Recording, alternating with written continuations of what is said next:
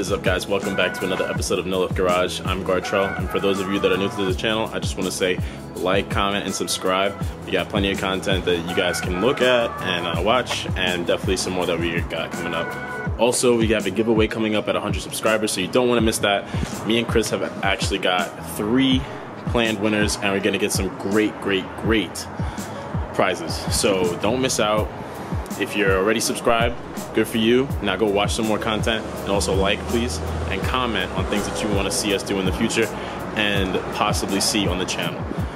We might be able to get it done, so let us know. Anyway, today, let's just get right into it. I'm going to be installing charge pipes in the M4 because we need to run all the boost. We got to get the Z out of the way, otherwise it's not going to work. So I'll be right back.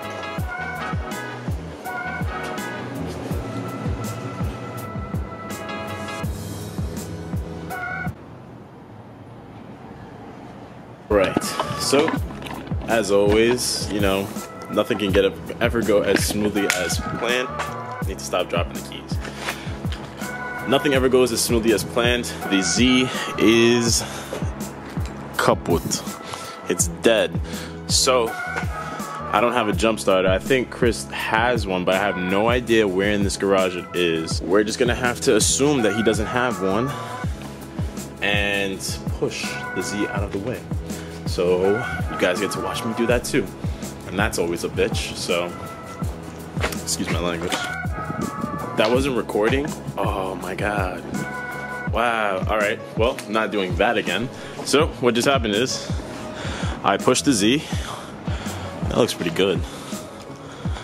Ooh, baby. Anyway, had to push the Z is dead. As I said.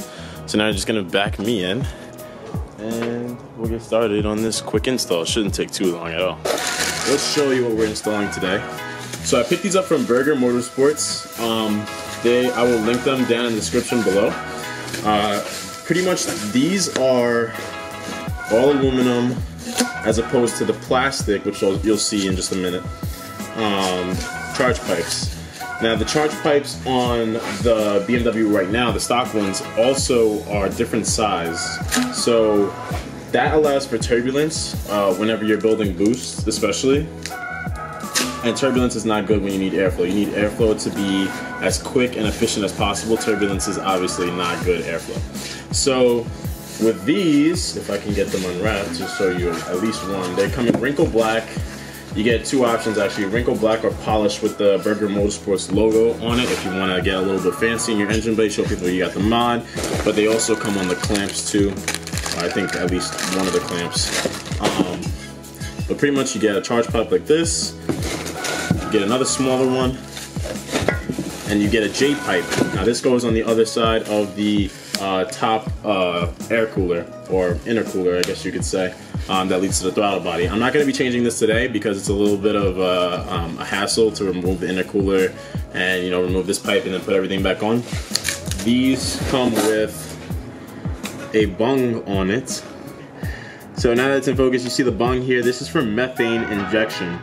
So it gives you the option, which is really good. If you ever want to go methane, which I'm not going to go, you have a bung set up so that you can simply attach methane and it will work perfectly. And that's actually on both pipes as well as the J pipe. And I got this all for $400 again in the description below. You can see what I'm talking about. So let's get right into it. I've been talking way too long.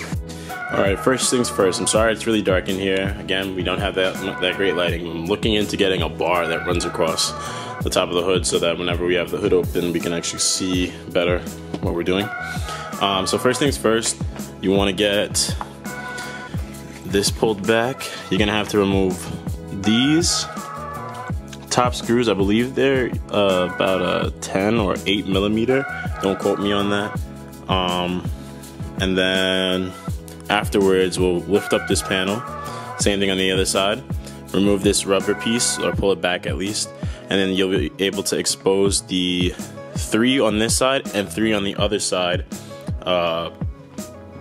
bolts. I believe they're 13. You're gonna have to remove these 2 bolts, as well as this. See if I can get my light on that. 10mm bolt. All right, and then after that, we can get cracking.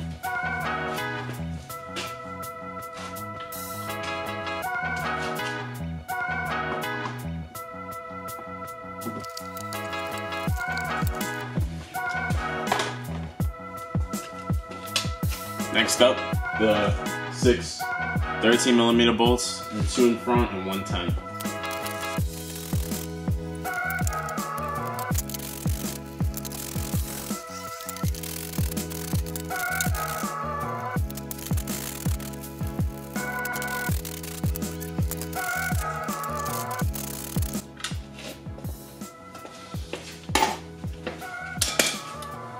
Now that that's done, just gonna gently remove the carbon fiber strut brace, and then we will put it to the side in a safe place.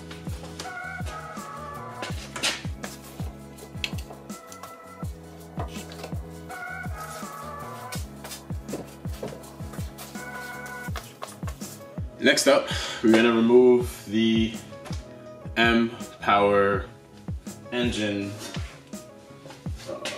cover. Now this you just simply pull up on. There's a couple like tabs that just sit into it, so I'll show you. So like if you see right here, there's like a little push button that you press these into, and there's like 3 of them, 2 of them, 3 of them, 1, 2, 3, that just hold this in place. So just put this somewhere safe. Next up, we gotta remove the intake. So the intake is held on by pretty much just this hose clamp and another rivet, kind of like how the M Performance engine cover has on the bottom that I just showed you. You know what I'm talking about. After that, we unscrew this one with just a flathead screwdriver, or I think it's like an 8mm or even smaller. We'll be able to gently remove the intake. I have an extra step because there's a ground blocking the little tab, because there's actually a 10mm tab, a 10mm bolt right here. So gotta remove the 10mm bolt. This one as well to remove the ground because it's in the way. You can't pull it out without that. And this flathead screw. Now, it's also recommended that you unplug the mass airflow sensor. I didn't do it when I did my downpipe simply because it was a bitch to even like try and pry open, and I really would rather not break the clip that goes to my mass airflow sensor because the car will not work. So if you're confident, just take your time and unplug it. Otherwise, you can leave it on and just simply move the box out of the way with the wire still attached. So it's a plastic one, don't lose it.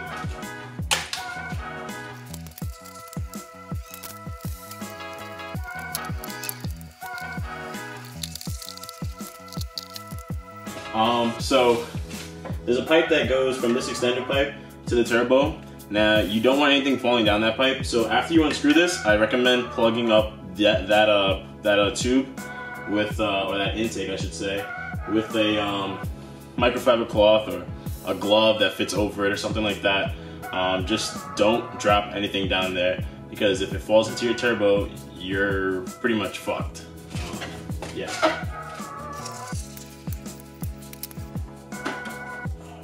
Very easy. Pipe's off, put it to the side so you don't lose it. This pipe goes to your turbo, so you want to cover that up so while you're taking the actual E10s off of the charge pipes, that you don't drop one down there, or anything down there for that matter, because if your magnet cannot reach that down that hole, you're screwed. The E10 that we gotta take out, there's 2 of them. One is right there, if you can see, hopefully, right behind that pipe that I was telling you about, right there. Right there. And then another one right there. And then the hose clamps on top, and the charge pipes are out. And then we can put the new ones in. All right, so we're almost there. So for this one, I actually recommend using a 3/8 with a swivel. and a E10. So a long extension swivel, E10, and you can get to both of the charge pipe ports.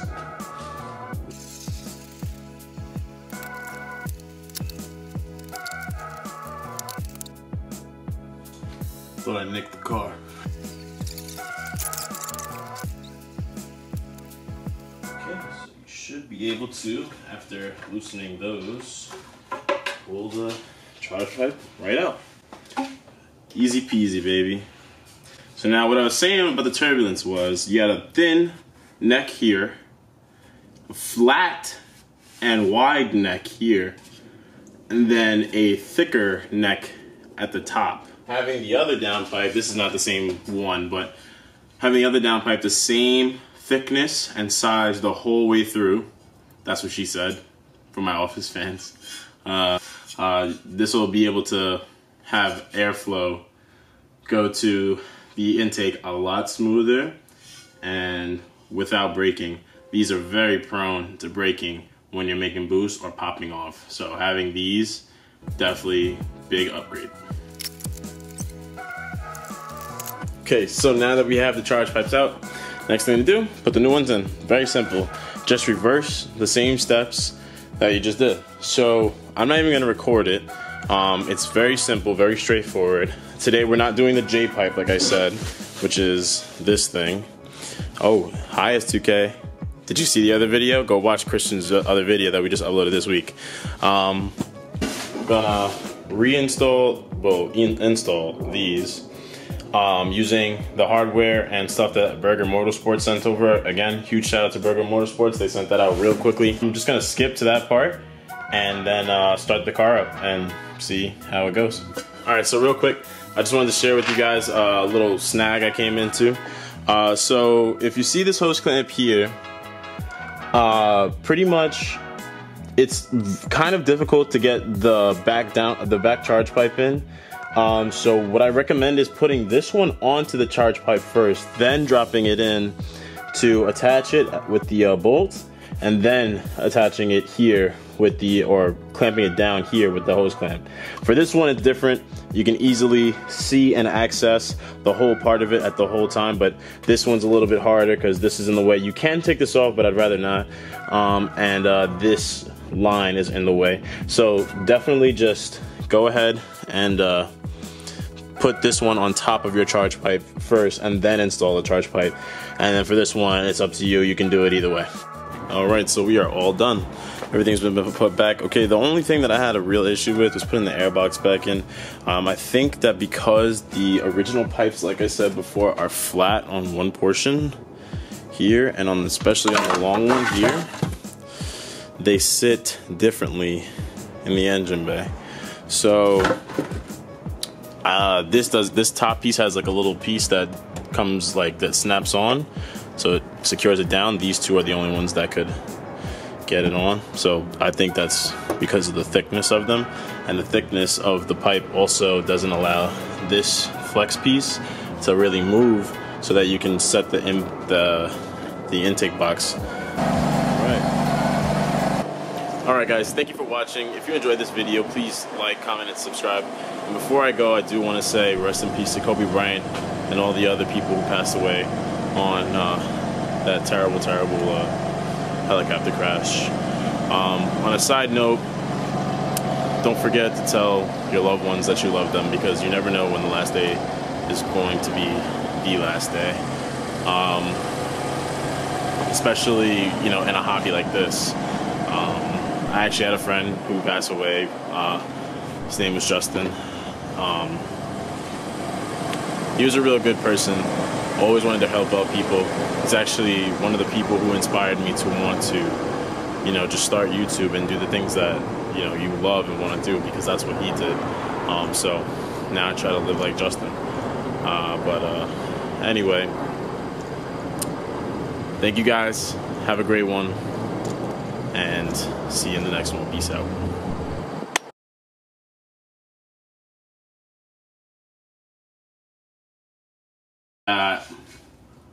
Thumbnail?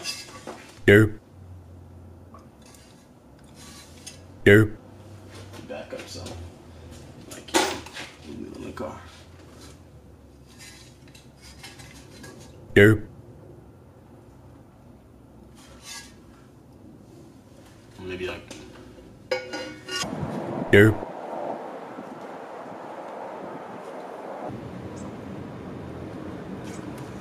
Derp.